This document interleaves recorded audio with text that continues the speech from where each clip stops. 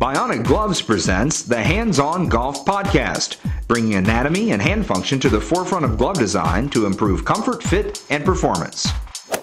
Bionic is a division of Hilrich & Bradsby Company, makers of Louisville Slugger bats and ball gloves. Bionic gloves are the only gloves designed by a leading orthopedic hand surgeon, Dr. Jim Kleinert.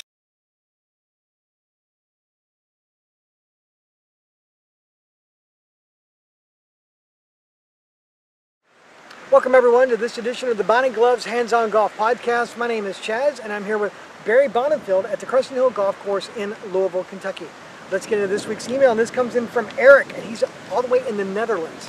And here's his question. He says, Chaz, when I'm around the green, there's sometimes very little green to work with. Chipping is not an option since the ball then still has to land on the taller grass. If it were to land on the edge of the green, it would roll away, way behind the hole. I've been trying a flop kind of shot, and it seems that it is mostly feel involved in the shot. What are the fundamentals that play in this role here?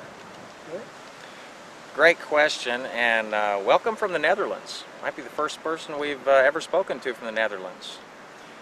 The flop shot, there are some fundamentals to the flop shot, and yes, there is a lot of feel involved in the flop shot.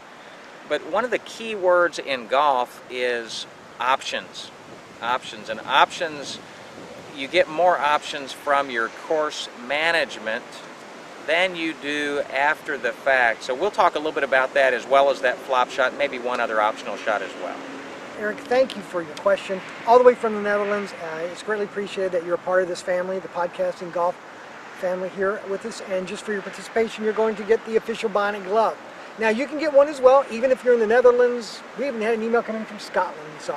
So you're going to get, we send these all around the world. So if you'd like to participate, please send your emails, podcast@bionicgloves.com. Make sure you full name, mailing address, question, what size glove, and whether you're right or left-handed. You do all that, and we'll send you a glove if we use the question. Please tell all your buddies. Please leave us feedback on iTunes and in YouTube. Please keep sending the email. And if you're going to get a glove, please make sure it's a Bionic glove.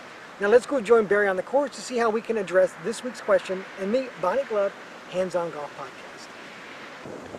Eric, so here we are at Crescent Hill Golf Course in Louisville, Kentucky, out on our number 2 hole.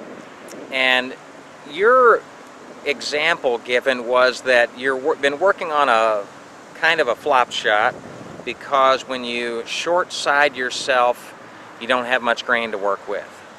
Now, lesson number 1, and I work with all of my students on this, do your best when the pin is cut on the left side of the green.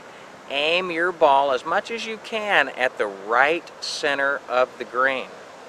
Then as you get better and better and better, you can work that ball to where you're hitting it a little bit of a right to left movement on the shot, and you can play it at the right side of the green, drawing the ball to the left with a little hook.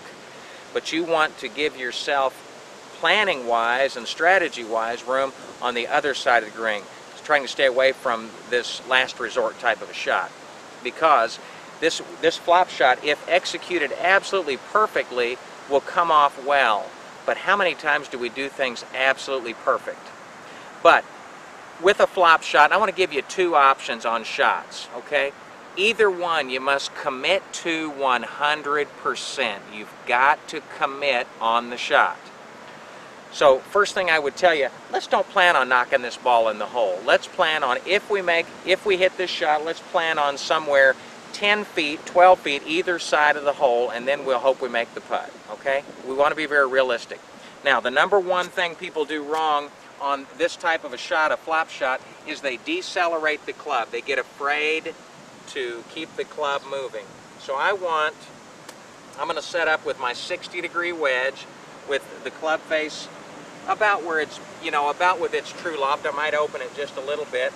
And then I'm going to try to swing the club, and once I come up here, I'm going to let my body turn to the left naturally. It's just going to turn, and I'm going to try to swing my arms and turn my chest to my target. And so what I want to do is I want to allow this club face to swing freely. I'm keeping my weight predominantly on my, about centered or so, but I want to be sure my weight shifts, and I let my chest turn. So here's the shot. Like so, and that's about 4 feet from the hole. That was a great shot, but I don't always hit it well like that. There's a lot of variables. This shot, it's very easy to come up a little early and hit a skull shot. It's easy to watch Tiger Woods on television and see someone who plays for a living, and they come off great, but there are other times I've even seen him miss it. So one other option, I'm going to grab a different club here. Now I've got a 7-iron to try. Well, that's a funny place for it. Sometimes chipping doesn't work, but I need to practice and try to get it through on a hill or through some grass, and I'm going to commit to this to be 10 feet the other side of the hole. And that's about 12 feet the other side of the hole. I would call that a successful shot. There's much less tendency to mess this shot up than that lob shot. Work with both of those. On that lob shot, you keep that club moving regardless. If you take it back this far, try to come through this far. But I would recommend closer to the ground is going to be much more forgiving. Keep the club moving either way and commit 100% to that shot. For more information, get with your PGA golf professional. Thanks for supporting Bionic. Hey everybody, this is Chaz from the Bionic Gloves Hands-On Golf Podcast. I just want to talk to you here briefly for a moment because I'm asking for you to send me something. If you have videos of you swinging the golf club and you want us to use those in a podcast, send them to us. Send us a link. Or even better, you can actually send us to YouTube, wherever you've got a video of you swinging the golf club. And not only do you want to swing the club, you want to ask us the question as well.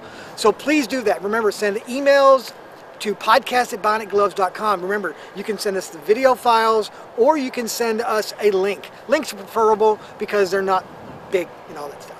So this is going to be pretty cool. This is some stuff where we want to advance on this podcast where you become even a bigger part of it. So thank you, and I'll see you on the next Bionic Gloves Hands-On Golf Podcast.